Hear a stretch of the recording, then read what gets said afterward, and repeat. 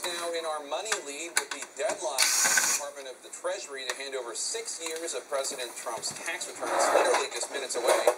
Secretary of the Treasury, Steve Mnuchin, just defied the subpoena and told House Democrats, "You're not getting them." And now the battle's likely headed to court. It's a fitting segue to plug a CNN special premiering tonight, hosted by CNN's Aaron Burnett, on how the Trump family makes its money. Here's a sneak preview.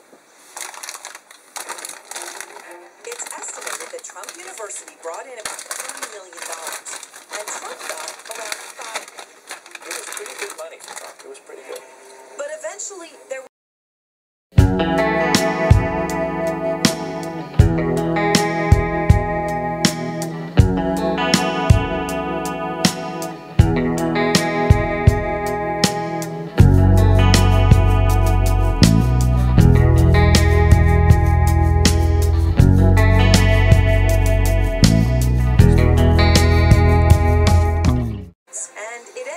a big money loser for Trump. So when they come to settle, I said, I'm not going to settle. After he won the election, he settled for $25 million. We got back around $35,000.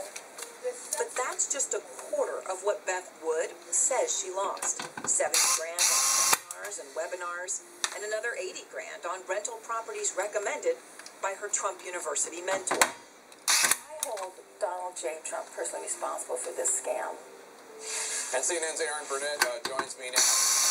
Congrats on the special. Let me ask you, President Trump's annual financial disclosure was released last night. It showed his deep hotel brought in more than $40 million in revenue last year. Is there any evidence that he's giving